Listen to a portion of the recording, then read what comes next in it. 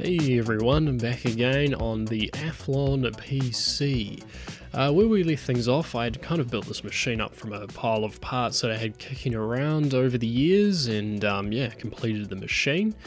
And yeah, of course, me being the tinkerer I am, it got the better of me, and I wanted to try out some CPUs. And long story short is I ended up breaking the computer, which we'll get into soon. So you can see here the machine is posting, and I've been playing around with some other CPUs and things to see what I can get out of the machine. If you guys have worked with the Socket A platform before, you'll be aware of the CPU cooler design. And long story short, my screwdriver slipped off the heatsink of the CPU, and I knocked off either a resistor or a small capacitor, either one of these components, and damaging the motherboard. So it no longer posts and it no longer registers memory. I don't have the tools to currently fix this motherboard, so I'm going to put it to one side, and I found this motherboard at the local recycling centre where I seem to get most of my computer parts these days. It's got a few issues. That brown stuff you're seeing there on the board, or yellowy stuff, that's not really dust. That is capacitor backside explosion juices. So, well, a bit of dust there mixed in, but yeah, the capacitors on this board are blown apart. I got the board for like, I think it was like $2 or something like that.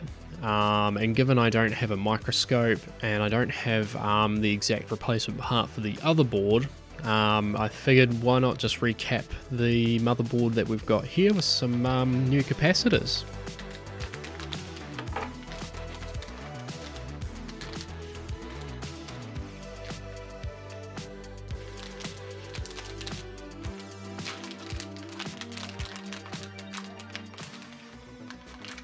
This replacement motherboard does come with its own set of issues, so we'll get into that soon, but I figured that it would be a lot easier just to quickly recap this board with some of the parts that have failed than it would be to try and fix the other one up, mainly because of the placement of the component. It's really small, it's right next to the memory modules. I don't have the skills or expertise to get in there, as I said, or the correct part. So I haven't thrown that board out, I've still got it, but one day I might be able to fix it. But yeah, I saved this one at least from the scrap heap, so, you know, I guess it's always good being able to do that. But yeah, we're just going to do a simple recap process, and fingers crossed the motherboard hopefully works.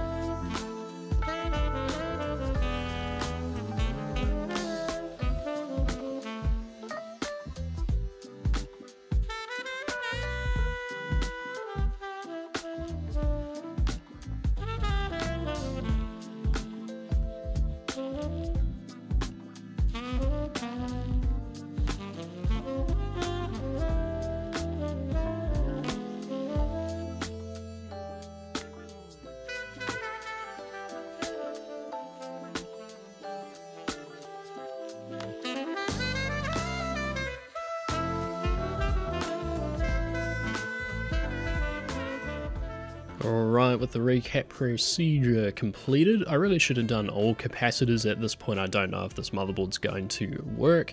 I carefully secured the heatsink back down to the processor socket. You'll see there is an issue with that, which I'll show coming up. But we're going to do a quick post test and make sure that my repair actually stuck and the machine actually posts. So yeah, firing it up here. As you can see, we've got a post message, we've got a CPU, we're further ahead than what I was before, 1 step forward, 2 back, or something like that. And this is where the extra jank is going to come into play.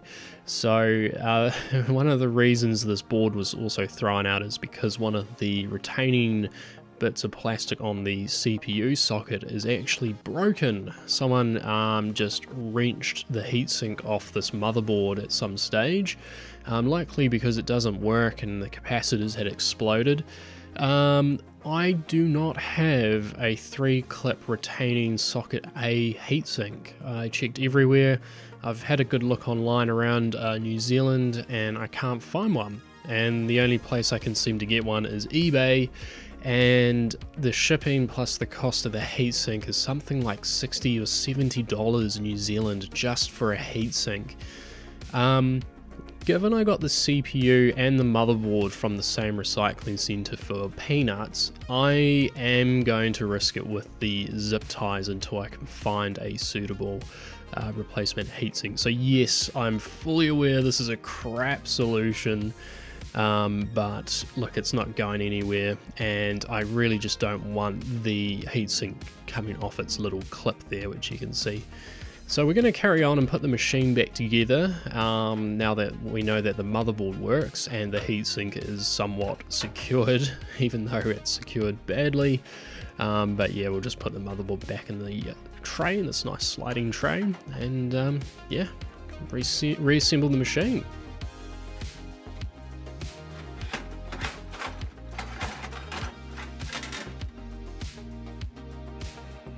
Our classic old friend, the motherboard standoff situation, yeah, bit me again. And yes, when I was at the recycling centre, I did try to locate the I/O shield for the motherboard, but I couldn't find any. Yeah, going back to the retaining clips and stuff for the board, the standoffs of course are not in the correct position. Thankfully I had ordered some motherboard standoff clips from the good old AliExpress. I tell you, when you've got these sort of things just sitting around on hand in your stock, it makes life a lot easier. I really would have struggled without that. So this way at least I can bolt the motherboard in, or screw it in, and the standoffs keep it off the back parts where there are no metal bosses for the standoffs to screw into. This I/O tray thing that the motherboard sits in has got these really odd looking squares. You can see them around there on the left side. So yeah, I had to use the plastic ones, but once I got that annoying thumb screw, because that's the only one that seems to fit in that top or bottom right hand corner, yeah, just a matter of screwing everything back in.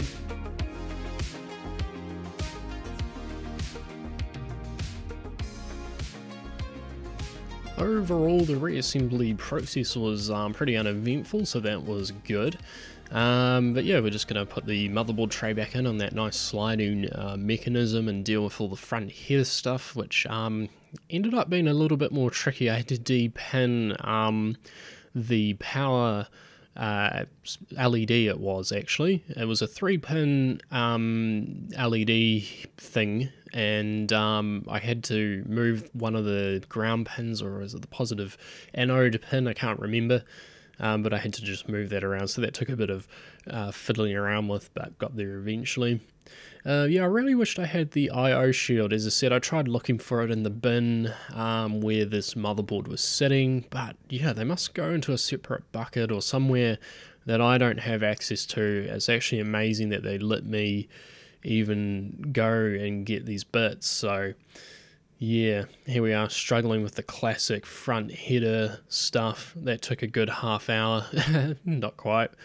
And ribbon cables as well. So this is a gigabyte case. I've got some nice gigabyte ribbon cables still in there, and we've got a gigabyte motherboard, which I thought was pretty schwanky. But yeah, I've got a few other little upgrades and things that we're going to put in this machine while we're here. You know, might as well, with the cases apart.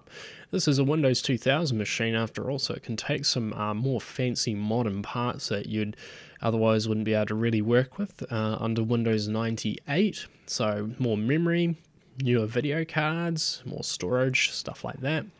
But yeah, I'm just going to go ahead and we're going to put some of the cards back in, starting of course with the network fast Ethernet 2100. Yeah, blazing fast, classic Sound Blaster Live. It's a good enough card for Windows 2000 and Windows 98 of course, so yeah, no real good DOS support, but I'm not really using it here, so Sound Blaster Live it is. Plus these things are dirt cheap and they're everywhere. Honestly, they do make pretty decent cards for this purpose. Sticking with the gigabyte theme, I've got this 7600 GS NVIDIA AGP card that I've had just sitting around for years as well. It's definitely not a fast card. I have a feeling the AGP bus on this motherboard is actually limiting the performance severely. And oddly enough, it has a Molex connector for extra power. So yeah, we've got to deal with that. But yeah, I thought it was kind of neat that it was a gigabyte AGP card, matching with the case, the motherboard, and the ribbon cables. Yeah, going all sort of gigabyte out in the early 2000s here with this one, but yeah, managed to drag down a Molex connector from the power supply, which I think was the Antec power supply we had left in here from last time. Most of the parts in this machine are still from the previous build.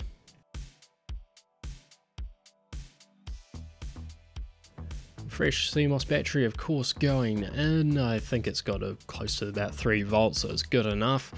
Got to heave the case around. It's quite a big case as well. It's quite heavy and unwieldy to move around, but you know, it's really cool having a full tower case. And yeah, full assembly back together. We'll power it up.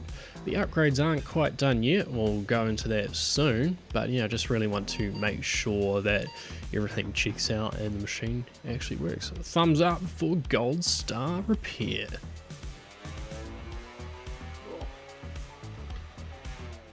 Yeah, as you guys can hear, the CD DVD ROM drive is really noisy, so we're going to do something about that. In the meantime, I'm going to pick off the low-hanging fruit, which of course is just putting more memory in. I can't remember what I initially spec'd this machine with, but we're going with 512 megabytes of DDR RAM. I think this machine only supports like 333 megahertz or something thereabouts. Yeah, so it's not the fastest, but hey, you know, I've got stuff kicking around.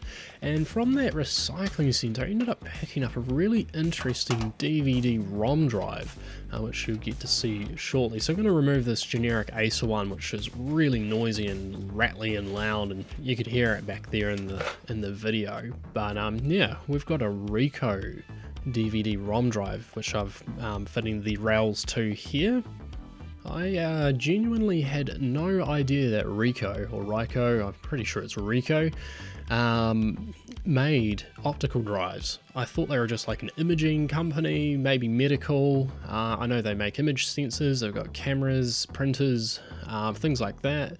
And as I said, possibly in the medical industry. Most of these big brands have some sort of medical industry input. But yeah, from the same recycling center, I just saw this little guy just sitting around in the pile. I tested it out a few months ago. I don't know why I'm making that face while installing the drive, but yeah, it works a treat, so you know what, and it's pretty cool. I like the flap that comes down like that. That's pretty neat. I don't know why I'm amused by the flap that pops down when you open them up. And of course with storage, I'm not stopping there. I'm going with a Samsung hard drive, mainly because the original drive, which you can hear in the background, is really noisy. So yeah, we're going to put the old mouse mat down for some protection, so nothing shorts out. It's good enough just to get the drive cloned. So yeah, pretty pretty snazzy mouse mat there. And I'm going to use an old favourite of mine, the good old Norton Ghost. I've got a legit CD-ROM just kicking around here. It's bootable and it's easy to use and works a treat for this sort of job.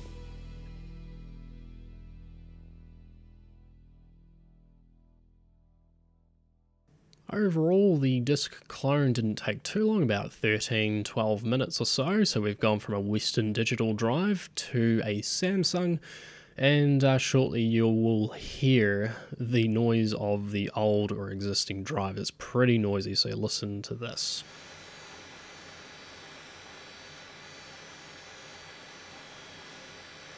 Yeah, it's that's not really amplified, it's just quite loud, and when your head is sitting next to the computer it's really noisy, so I'm gonna just keep that drive for something else.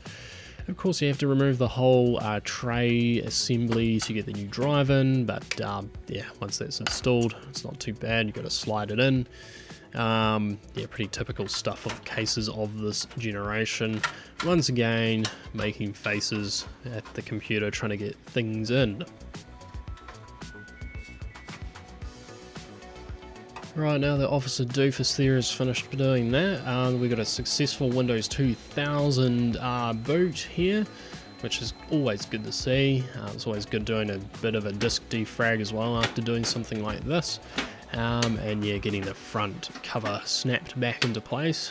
Always a bit nerve-wracking given the age of these machines and the plastics and things like that. But yeah, everything seemed to work out and we got the machine back together.